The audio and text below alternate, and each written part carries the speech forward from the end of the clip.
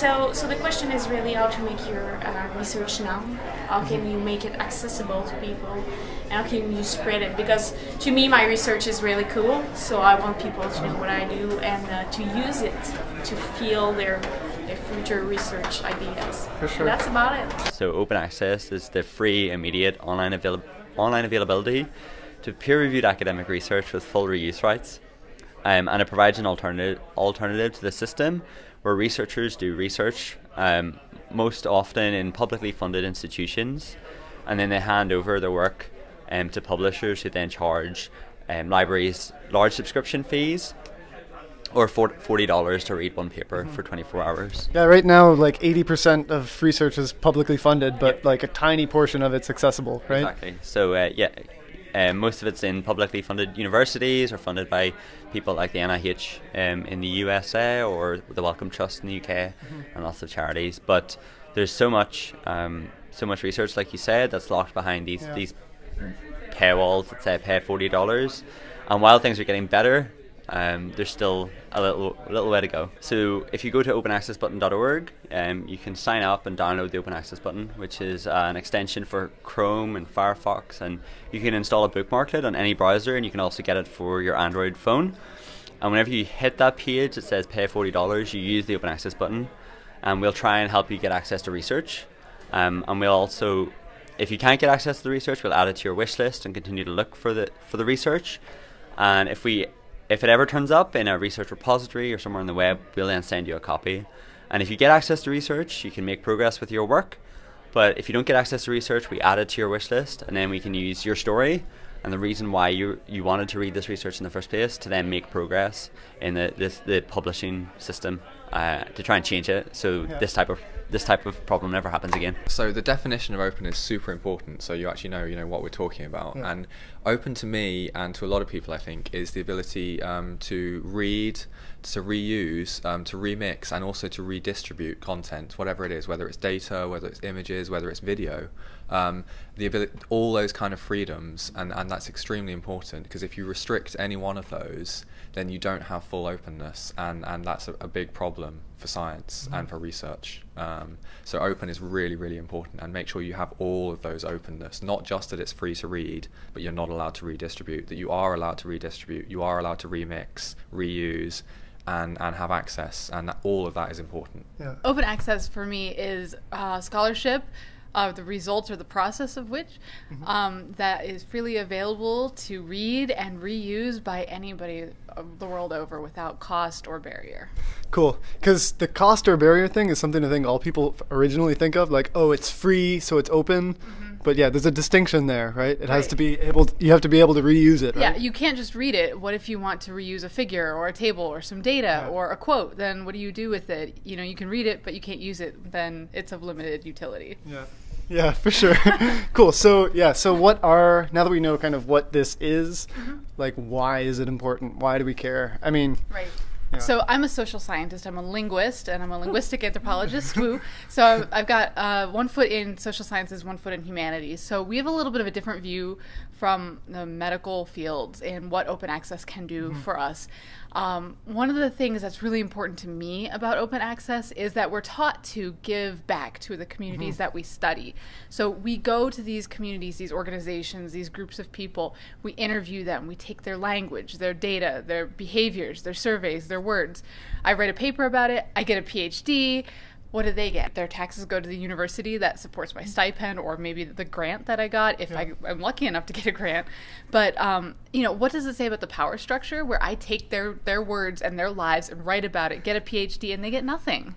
And they can't even, you know, if I publish a paper, they can't read what I've written about them without paying money. It's a terrible power imbalance.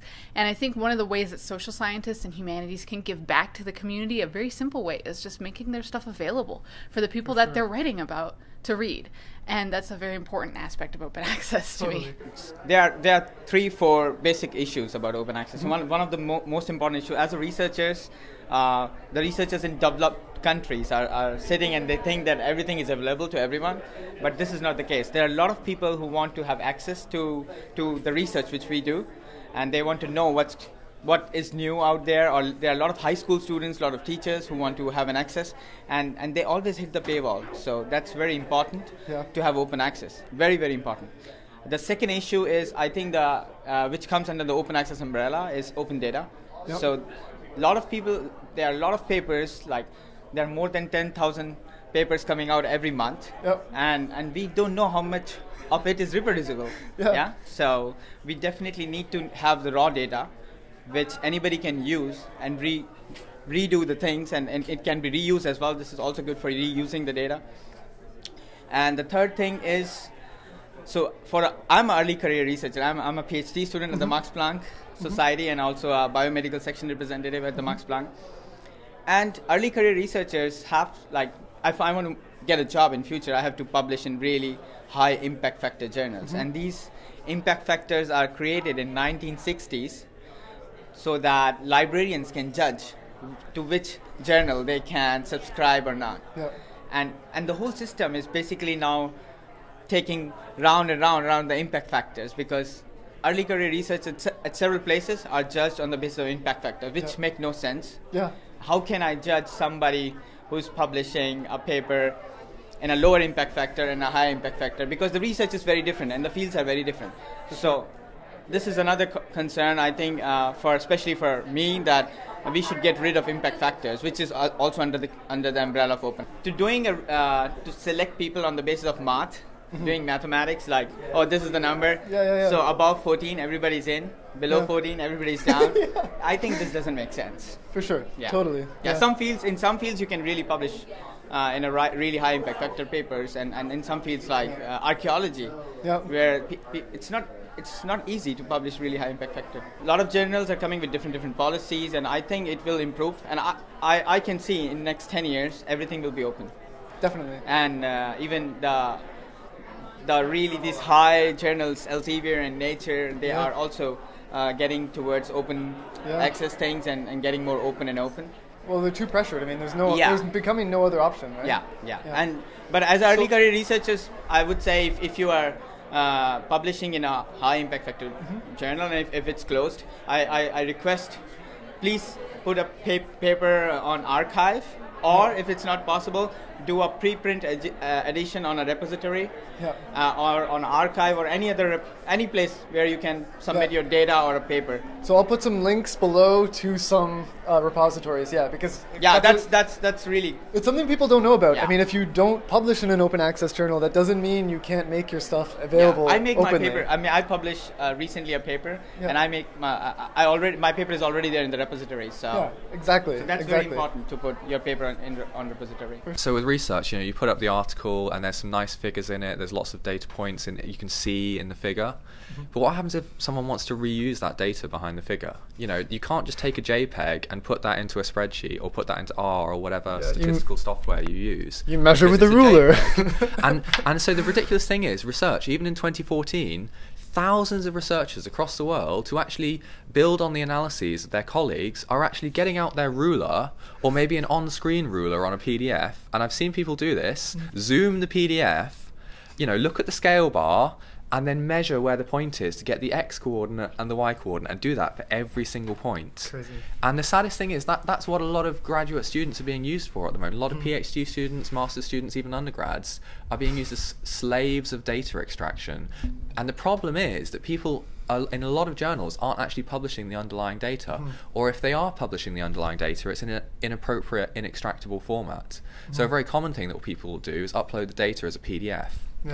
Except, what statistical program actually can accept a PDF as input? PDF is just digital paper, right? You can't actually reuse data from PDF. If you're lucky, you'll be able to copy and paste out the data, but then you've got the page numbers of the PDF getting in the way. I've had to remove page numbers from loads of data sets. There's a table like split across like 4 pages or something. Well, and even if you're posting your data somewhere, say not as a PDF, but something that's readable, Yeah. you need to post it in a format that is Exactly. open, right? Yeah, So and that'll you know a lot vary. about that. So. That will vary from, what, depending on what the data is. So you've got to look at what the community standard is, and there are options you can look at, like choosing non-proprietary formats, which is really important. So I always recommend, if it's a spreadsheet data, for example, a lot of people use spreadsheet data, save it as a comma-separated values file or a tab-separated values So file, CSV or TSV, because that's much better actually than a spreadsheet file, because a spreadsheet file like XLS is Microsoft owned, it's a proprietary format, and actually there's a whole more variety of different softwares that can open up CSV files than can open up and reuse XLS files. So it's really important that you choose an open format as possible, and it's also as simple as format as possible, just to make it easier to reuse your data. In the social sciences and humanities, there aren't a lot of open access journals that are available. There are some, and there are some really good ones. There's cultural anthropology, Colans, which just went open access, which is awesome. I love them. But if you're in a different field, there's not a whole lot of options. So we always advocate to go green. So you can publish with whoever you want, but make a version of that paper available in your institutional repository, on Impact Story, on Figshare, and make sure you're doing it according to all the policies. And then disseminate it, or you can write about it, you can blog about it, you can tweet about it, you can write a magazine article about it, put a story on Medium. I mean, get your work out there, get people reading it. There's a ton of ways to do it. You're just bounded by your own creativity. Yeah. So I will give a plug here for my friends in the library. So if you're at an institution, you have librarians who are on your side, and they know a lot about the scholarly publishing landscape. And librarians rock. Just a side note. Librarians totally rock. I work with them in an Office of Scholarly Communication and Publishing. They are awesome. They know everything. They can find a way for you, even if they don't know how to do it.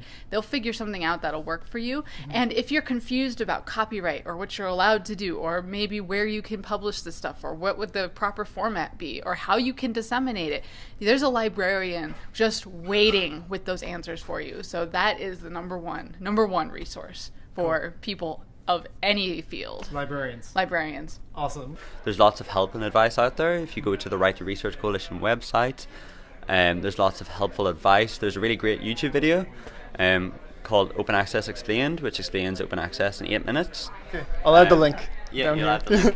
And if you go to openaccessbutton.org/advocacy, there's lots of frequently asked questions and guides that you can use to talk about open access and bust any myths that people have about open access, and figure out how you can make yourself open and how you can advocate for open access. In doing things like talk to your friends, or sign up to the Right to Research Coalition, or get your organisation to sign up. So if your university doesn't have a repository, try and set one up, or try and implement open policy in your university. And like I said before, there's lots and lots of help for anyone who wants to advocate for open access, or even just start educating about open access. You can find us on the internet, whether that's us at the Open Access Button. You can email me at david@openaccessbutton.org, or you can contact the Right to Research Coalition for any help or support you need to advocate and educate about open access. Cool. Sweet.